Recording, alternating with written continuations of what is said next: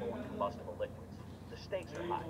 Fires stemming from ignition of these liquids can cause injuries, burns, environmental damage, and in some cases, even death. As an employee, it's essential that you learn how to safely store, dispense, and handle these liquids. Let's start with the basics. Simply put, flammable and combustible liquids catch fire more quickly than other materials. They also give off more heat when they burn. Scientists have created a system for understanding when vapors from these liquids might ignite, called flashpoints. A flashpoint is the lowest temperature at which a liquid gives off enough vapors to catch fire.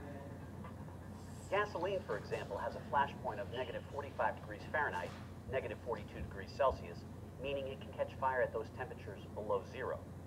For most employees, it's not necessary to memorize flash points, but you should understand this. There is an inverse relationship between flash points and flammability.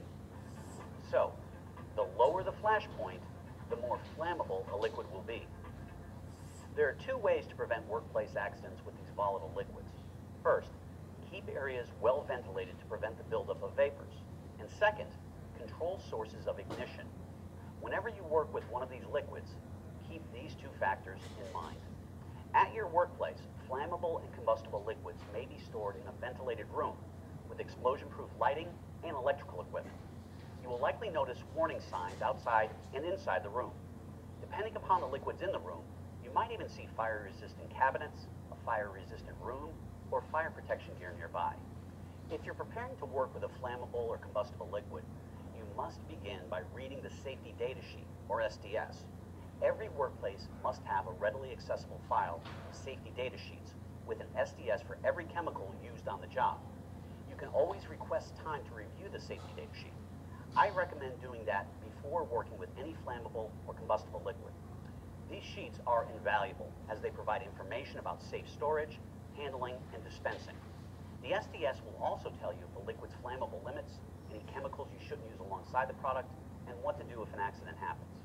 If the liquid you're using has other labels, such as a Department of Transportation or DOT label, or a Hazardous Materials Information System label, read them thoroughly as well. If a label is falling off or is difficult to read, alert a supervisor. Also seek help if there's conflicting information on these labels.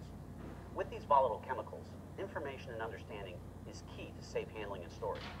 Once you review the SDS and any other labels, you're ready to handle the liquid. When you dispense a flammable or combustible liquid, there's a lot to keep in mind. Follow all safety procedures listed and only use approved containers. Try to take only what you'll need for your work task and leave the container tightly closed when the liquid isn't in use. You must also protect your airways when using flammable or combustible liquids. Use a mask if necessary, and make sure you're in a well-ventilated room. It's worth mentioning this again. You must follow the protective steps outlined on the liquid safety data sheet.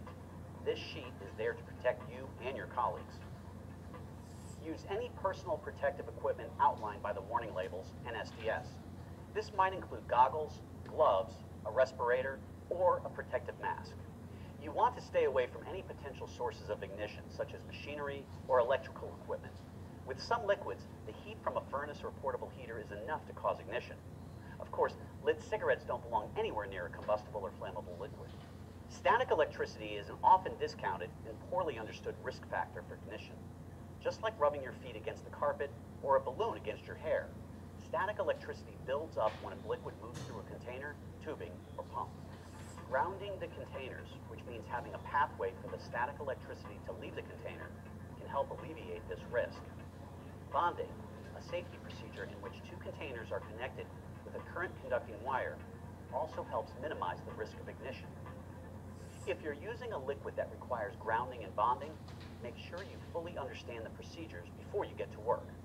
Ask a supervisor for help if you need guidance or are working with a liquid for the first time. When you've completed your work task, return the flammable or combustible liquid promptly to the storage area. Always return the container to the exact location it came from. Make sure the lid is on tight and don't stack the containers. Your supervisor will let you know if certain chemicals cannot be stored together. Now, hopefully you'll never experience an accident or spill at work, but as part of your training, you've got to be prepared for one. Make sure you know where to find everything from personal protective equipment to fire extinguishers to eye flushing stations.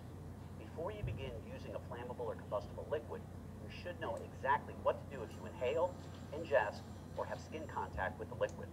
Above all, working with flammable or combustible liquids demands a deep appreciation of the safety precautions. Accidents happen when workers are either untrained or inattentive. Don't hesitate to ask questions if you're unsure. Your supervisor would much rather answer a question than deal with an accident.